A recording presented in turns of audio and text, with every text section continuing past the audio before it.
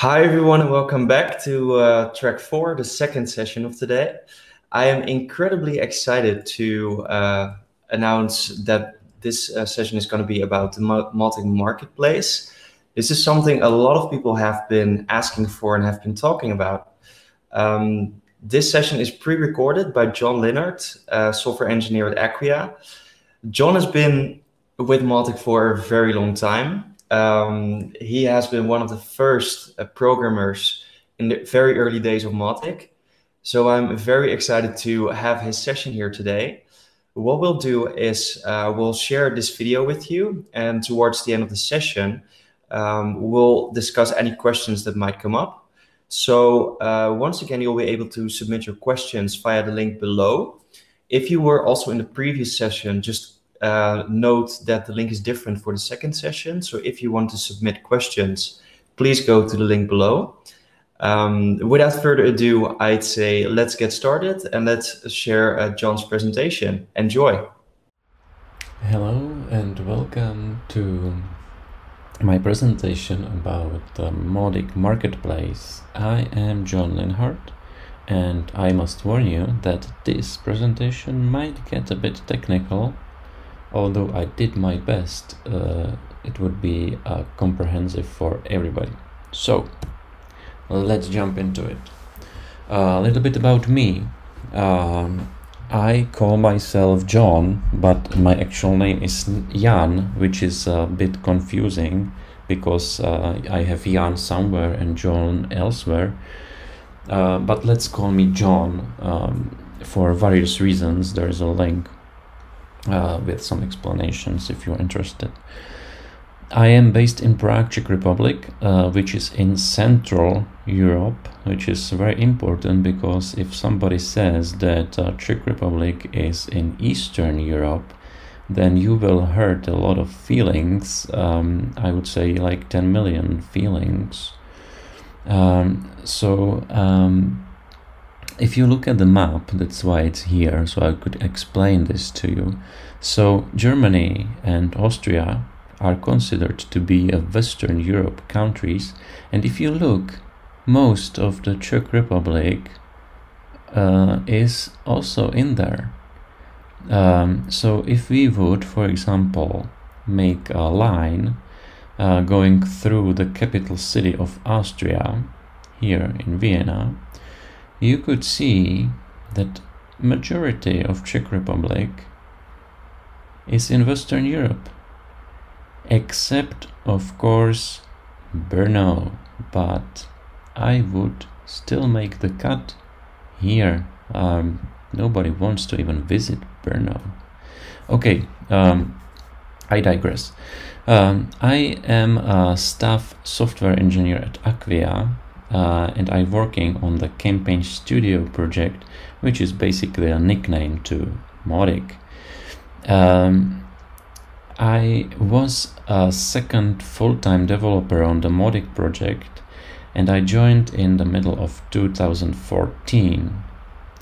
And this marketplace thing is not just my theoretical wish. I have a hobby project that also has a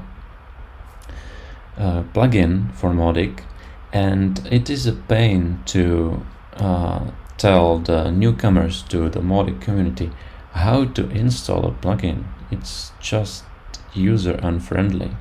So that was the last drop that caused that I will look into it.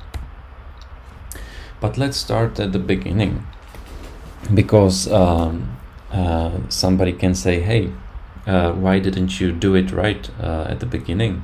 We wouldn't be in this mess now. So let's look at what was new at the beginning of 2014.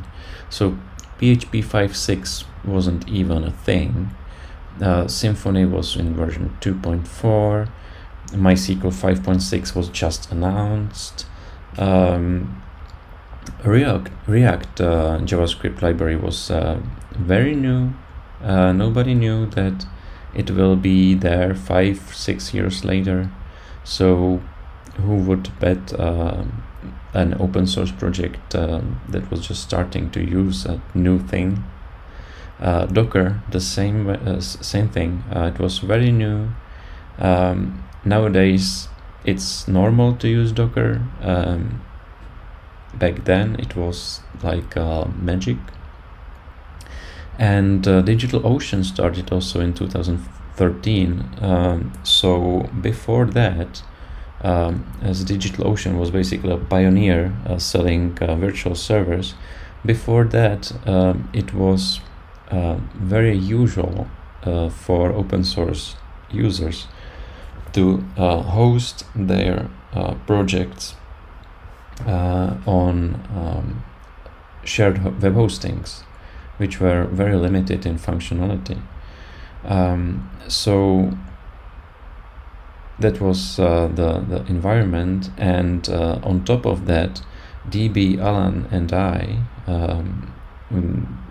who were basically the team back then, wanted, or we came from the Joomla community, which was also a PHP MySQL project.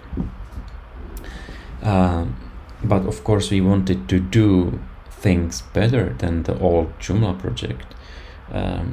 So we used Composer dependency management and PSR4 autoloader, and we start fresh open object-oriented programming. Even though I would write it differently nowadays, back then this was a very fresh and new project, and we even used namespaces, which was very new for me and for many. And we picked to use Bootstrap for our front end as a CSS framework, which was again quite a new concept, how to write CSS.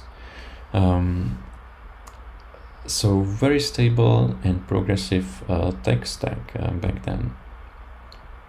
I was very interested to use that.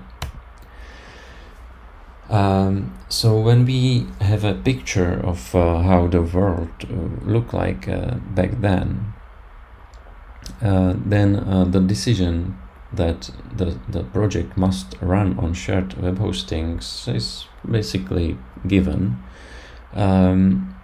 And this was a constraint that we had to bend the Symfony app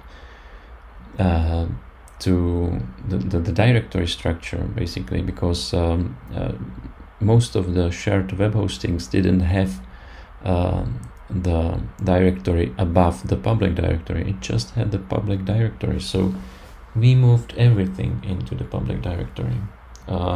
Normal Symfony app wouldn't have that. They would have at least the source code outside of the public directory. And also the table prefix. The shared hostings had a limited number of databases that you could use.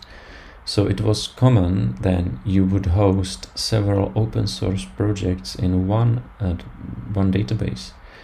So that's why we chose to use the table prefixes that are making the developer work miserable since then. And PHP and MySQL ran on every shared hosting.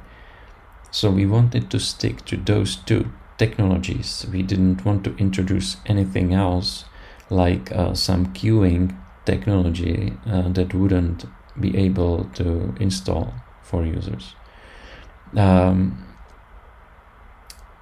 So if we would start a year later or 2 years later, Mautic would look very different. The installation process, again, it was very similar to what we were used to from Joomla or WordPress. You would download a zip package, unzip it,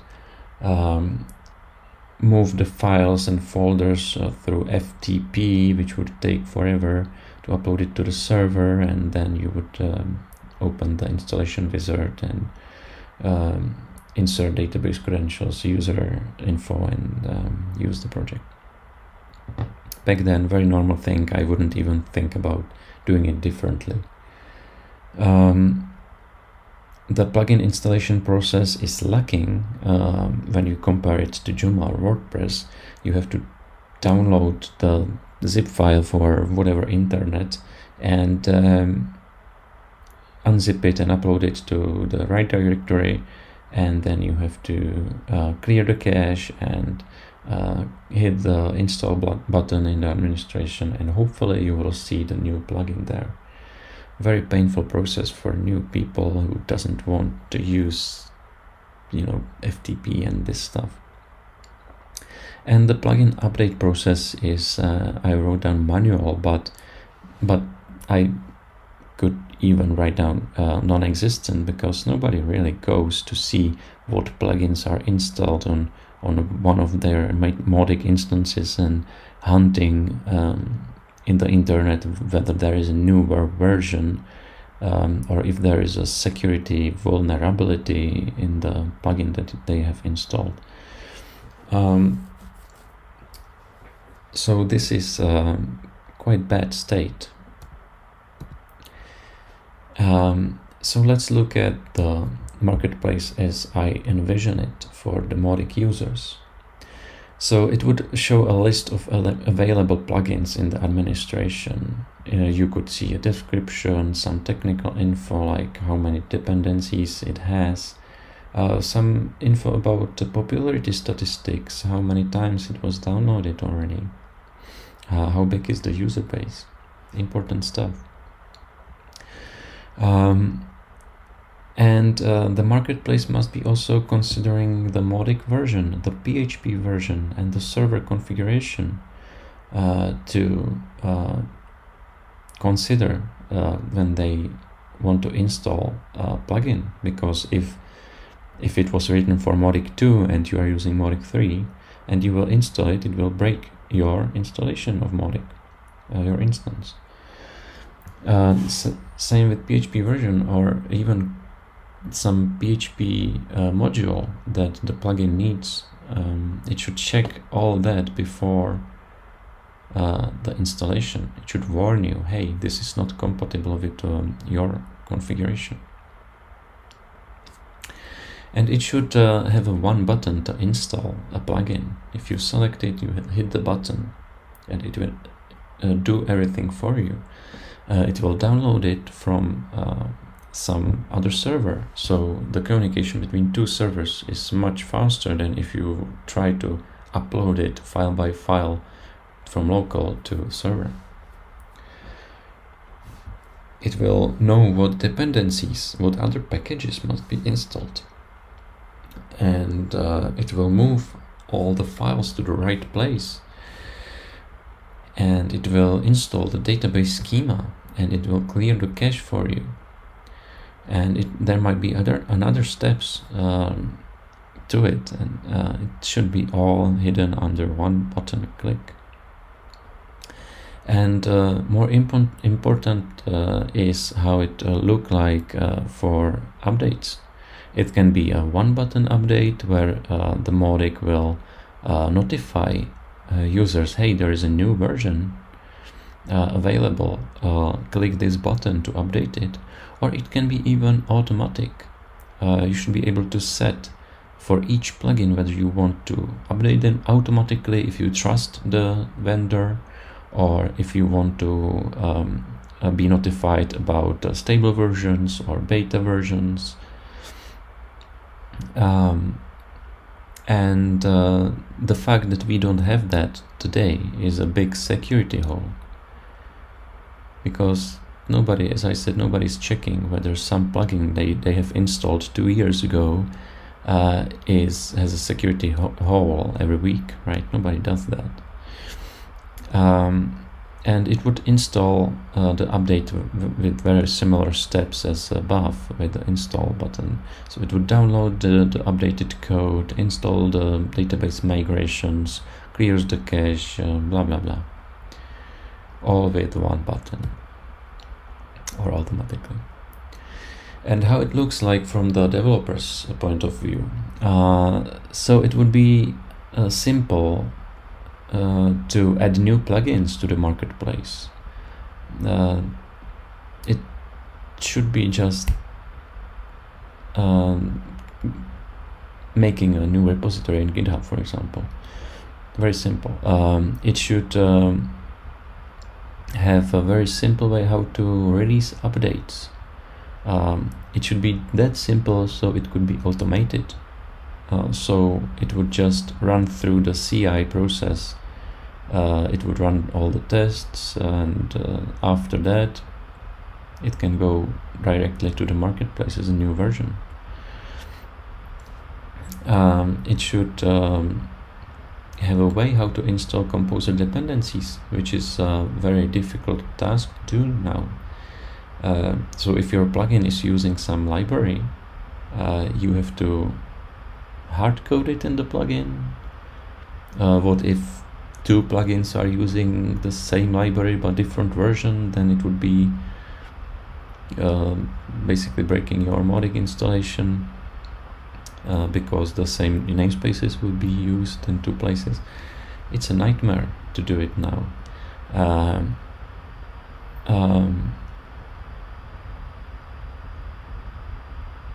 And it should have a way how to configure what the plugin is supporting. Is it supporting Mautic 2, Mautic 3, or just Mautic 3? Or does it support all the PHP versions that Mautic does, or just the newest, or even the older ones? The plugin developer should specify that to avoid some issues with where the users will be installing it. And it would be a plus if the marketplace would be using some familiar standard tools that the PHP developers are already using. And it should support plugins as well as themes the same way. And in the future, maybe use a standardized payment gate for paid extensions. Because what we have talked about right now, or up till now, is about open source projects that are publicly downloadable. So this is something that I will not cover in this talk, but once we have the open source, the public support, then we can start talking about the paid plugins. And if all that was true, we could have a much leaner Mautic core, because now it's quite bulky, it's fat. It has everything, and majority of users use only like 20% of it, and the rest of it is just a mist of problems. Okay, so let's look at the Composer. Composer is the dependency manager for PHP, and every single PHP developer uses it on a daily basis.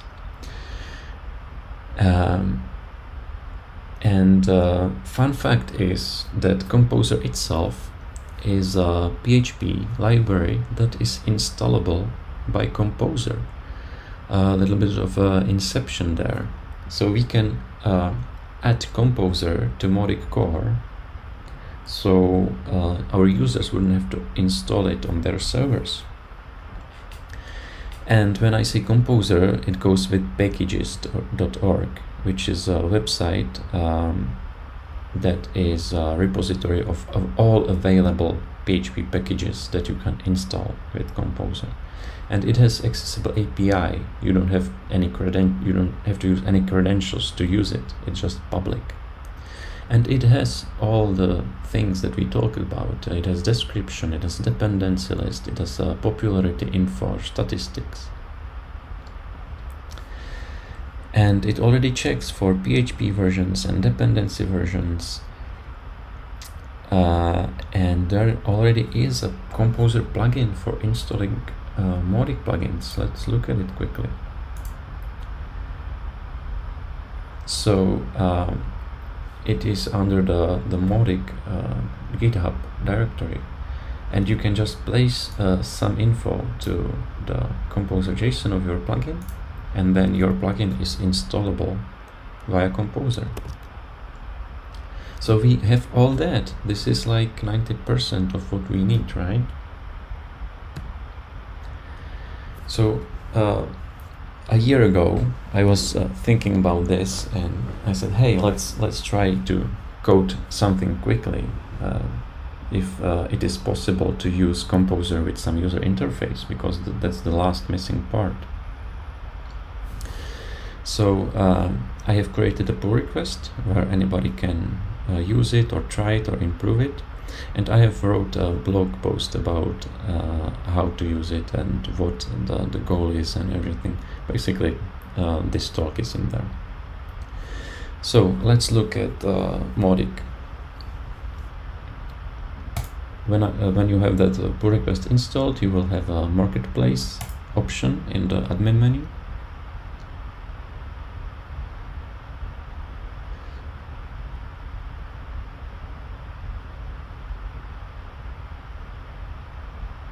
All right, and you can see that there already are plugins for various vendors, and there are already 56 plugins that are in the packages. So hey, we already can use this, right? I don't have to ask developers to add new plugins to packages so we can use it. No, we already have that. And here you can see the name, you can see some short description, you can see who created the plugin. Everybody knows Kuzmani, right? You can see how many times it was downloaded. There is also some stars, so users can add stars to their favorite plugins. Very useful info, right? So let's look at to this reCAPTCHA bundle, which is quite popular. All right, so here we can see it has some GitHub stars, it has some forks, it has 9 issues, no dependent packages. It has it was downloaded 1500 times, 86 times monthly downloads, 4 times daily downloads. It was created back in 2018, but it has quite recent latest version, and it has a license, of course. It has some issue tracker, so we can report bugs there or questions. We can see who created it.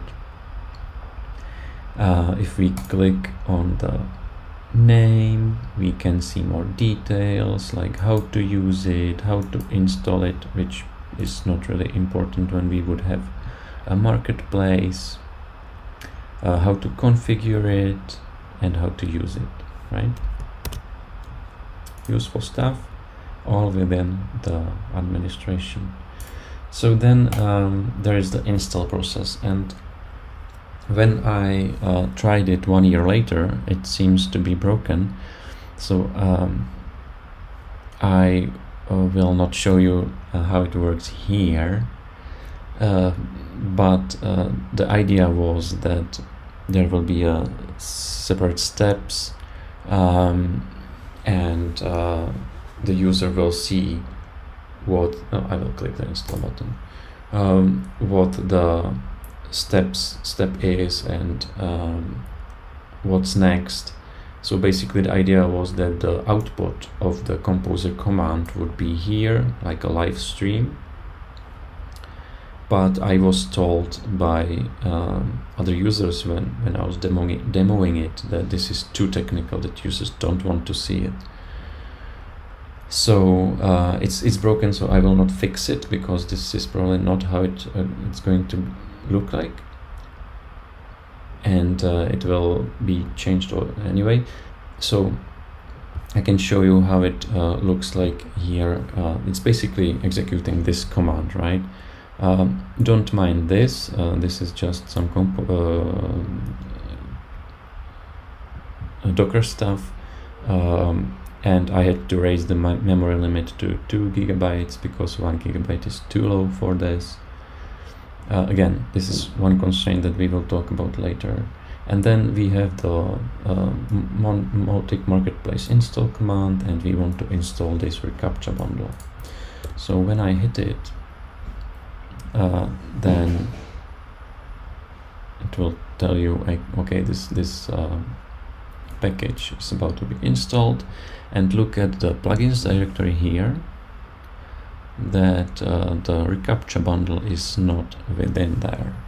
And also you can notice that there is a composer-combined JSON, which is basically a hack that I had to do to avoid modifying Mautic composer.json.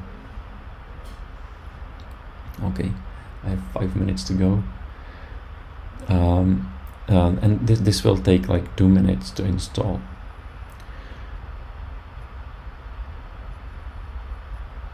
So you can see it's updating, it's loading repositories, it's just doing a lot of stuff. So I would like to avoid doing this hack, and it's not even way to go, as I discovered later.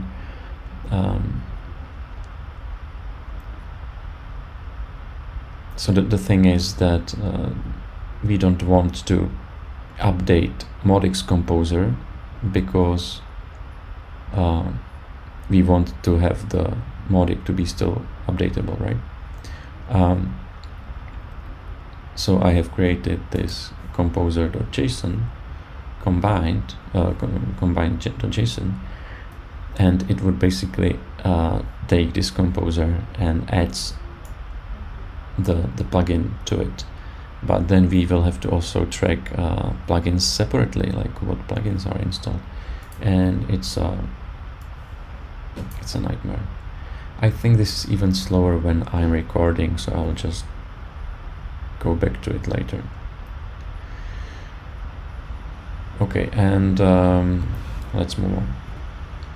So the blockers, Composer 1, as we are using right now with Mautic, is slow for HTTP requests, and it requires a lot of memory.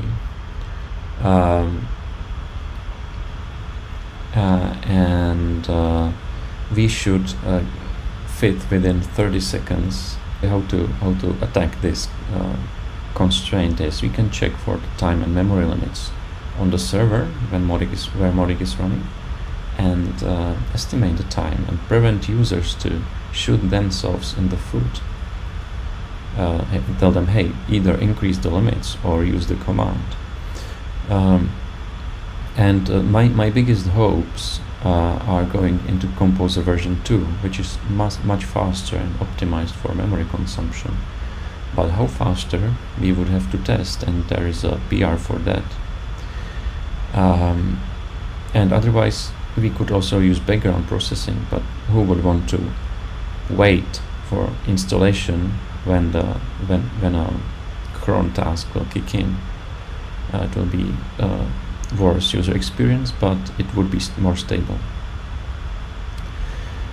And the problem is that when Mautic is not installed by Composer, then it cannot check if the plugin can be installed in Mautic. We would have to write the logic ourselves if we would want that. So as I said, we have to modify Composer.json to install the plugins. We don't want that. We want that to be still.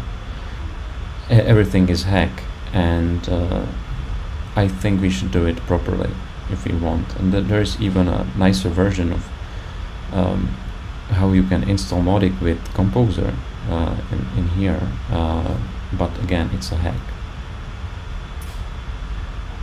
So how to unblock it? Basically, we can make Mautic installable via Composer, and there is a PHP open source project that does that, so we can inspire there. So I would propose a different directory structure, so move some stuff around.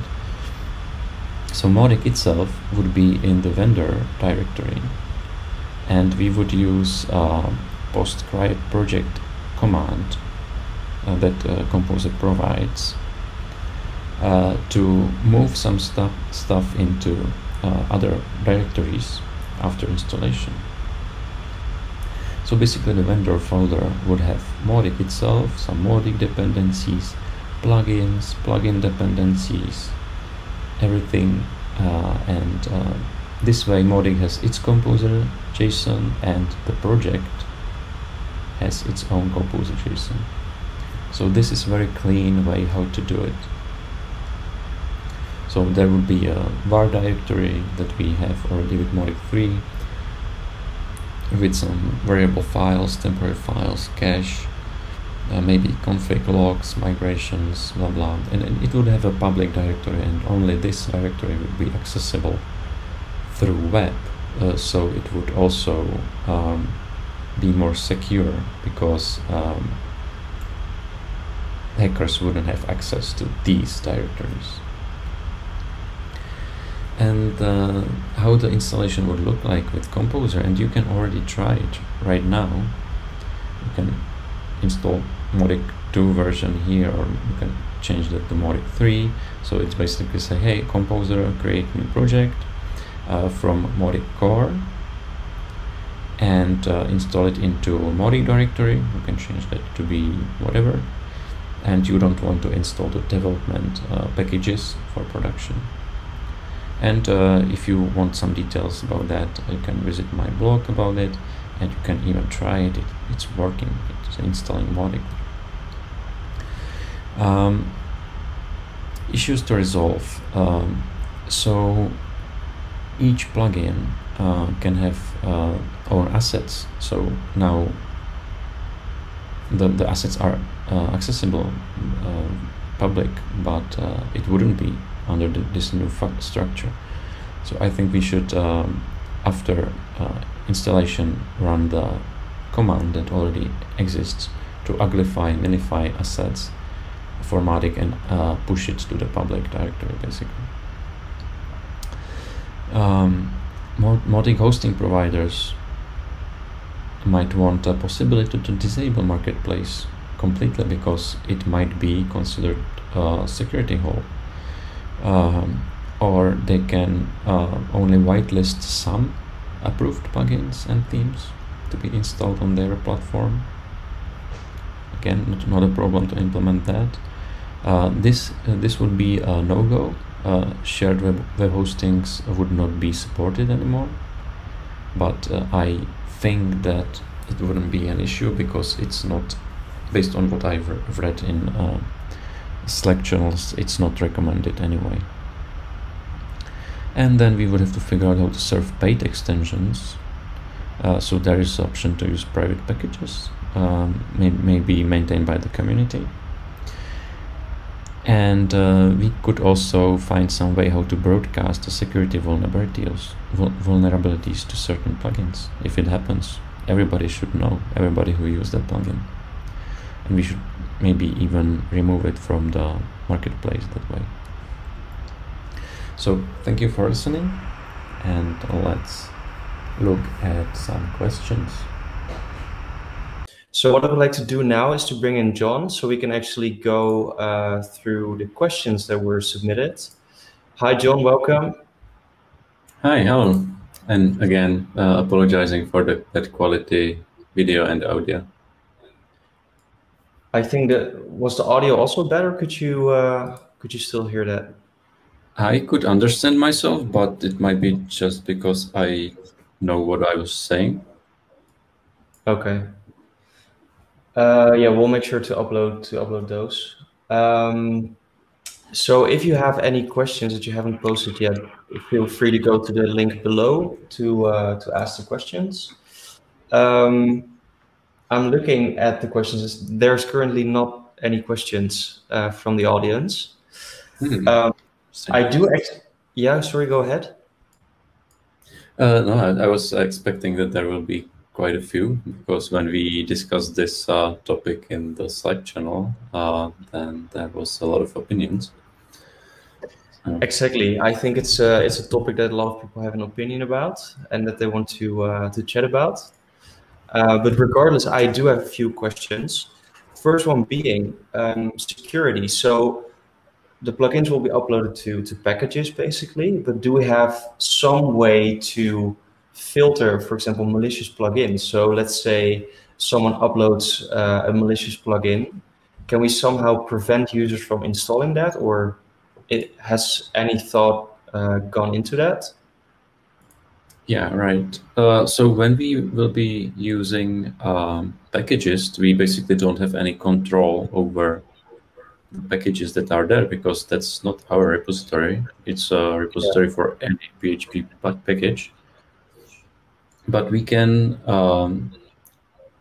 somehow, I don't have this figured out in detail, but at least give some notice to the package that, hey, that this is a security hole through our own channels.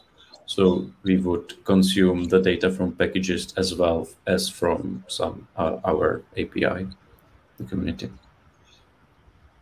Right, so that would basically be sort of a blacklist then for or a block list for some plugins.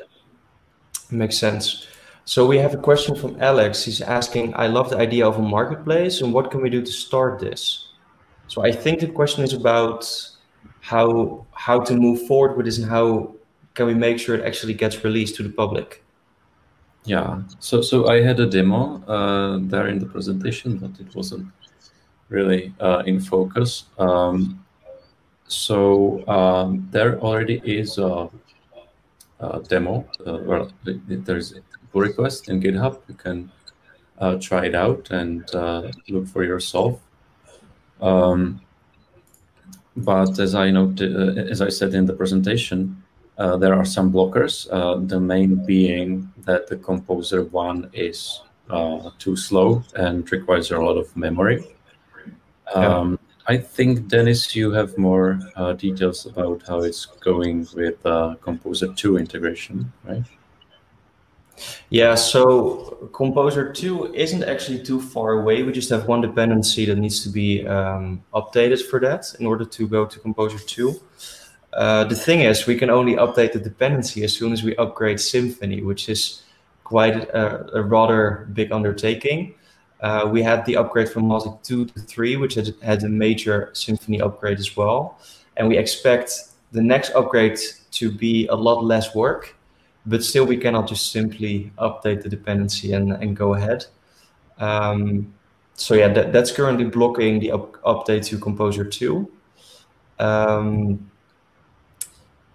not sure if the community says we need to push things forward, we could potentially consider it for an earlier release, but I think the most feasible timeline would be Mautic 4, which is scheduled for May, because there we will also be upgrading the Symfony dependencies, which makes it a lot easier to go to Composer 2 as well. Yeah.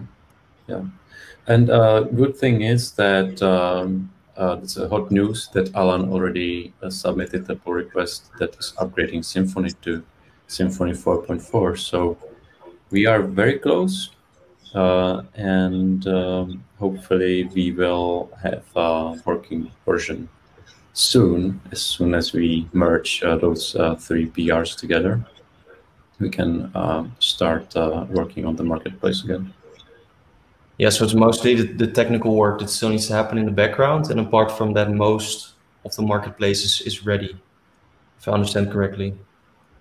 Yes, and then there is the other blocker is the directory structure, because what was hard to see in the presentation.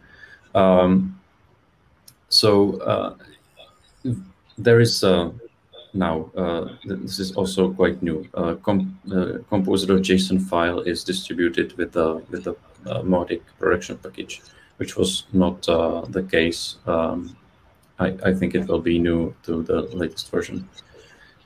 So that is necessary there. And then we have to avoid modifying that Composer.json. So we either have to hack it somehow, that we will install the plugins to other Composer.json, and somehow figure out how to update Mautic with installed plugins in it. That's another discussion. Or we can do it cleanly and have Mautic installable as a dependency of a project. So you would basically install with Composer a fresh project, have a Mautic as a dependency, have some plugins as a dependency, and it would all work together, and you wouldn't have to hack some Composer JSON files and modify them. Right. So to build further on this question, I see another question from Rahul, who's asking, what's the tentative date for the Composer Ready Mautic? And that's what you just mentioned. Like, it would be an option to make Mautic itself installable via Composer as well. Are you aware of how much work has been done for that? Because I think you considered it for the marketplace as well, didn't you? Right. So if we want to do it cleanly, we would have to go that way. Again, it was in the slide in the presentation, there is already a command you can execute, and it will install Mautic via Composer. And there is also another project that is doing some post-processing, so it will move some folders around, so it would actually work. It was also mentioned in the presentation, and I can share a link. But again, those are hacks, and if we want to make it clean, we would have to break some backward compatibility and move some folders around. Yeah, so that would most likely then be Mautic 4, because we only introduce breaking changes if it's a new major version. Right. Okay, so there's some technical work to do. There's a few decisions still to be made. I'm pretty sure there's a forum topic about this as well. So if you want to chime in and join the discussion, then feel free to go to forum.mautic.org and you'll be able to find it there. I'll check after the presentation. If it isn't there yet, we'll make sure to add it, but I'm pretty sure it is. Yes. Okay, then we have one more question from Anton. He's asking, how long did it take you to develop the Mautic Marketplace, and how to stay motivated while working on open source projects? Okay, I don't remember how long did it take. I did it on some weekends. It was a year ago. It wasn't that long. I would say, I don't know, 4 or 5 days. And how to stay motivated? I had a crisis this year, so I am not probably the best person to speak about that. But talking with the people in the community makes a big deal for me. So stay connected with everybody, and yeah, that's probably the.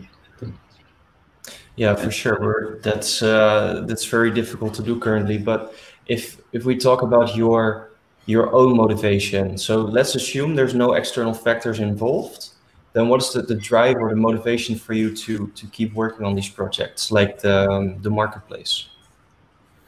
Right. So for me personally, it is to help people. Help people to send more focused messages to at the right time, and I think that's the main source of motivation for me, just to help people. Yeah, it makes a lot of sense, and I think it gives a lot of energy as well to see people getting involved and to actually get things out of the door to help others. Yes, yes, and you brought a big wave of new ideas and power into the project yourself. So I am very interested in your presentation about that. Yeah, which is the one after this one. Yeah, I think we're about to go into very exciting times for Mautic with the marketplace, with Mautic 4 coming up. I think if the marketplace is there, it's really going to give a boost to the product, because it's going to be just so much easier for people to extend Mautic's core functionality, and it will also allow us to maintain Mautic core a lot more easily, like you already mentioned in the presentation. So yeah, I'm actually very much looking forward to the coming months. Again, if you want to chime in on the discussion with about the marketplace, feel free to go to the forums. We'll also make sure to upload John's presentation somewhere after the event, so you can rewatch it at any time at good quality. Again, apologies for that. And for now, John, I would like to thank you very much for your presentation and for your time. Yeah, I think if people have any questions, where can they reach you best? So I noticed that this platform already shows some links to LinkedIn and Twitter, so probably those places. For sure. And there's also, we have a lobby in the event platform. So if you have any questions, you can go over there and ask them as well. So again, thank you so much for this session. We're going to have a little break of around 15 minutes. And then we'll have my session, which is about going from a Mautic user to becoming a core contributor. So I hope to see you there. John, again, thanks for your session and your time. And see you soon. Bye.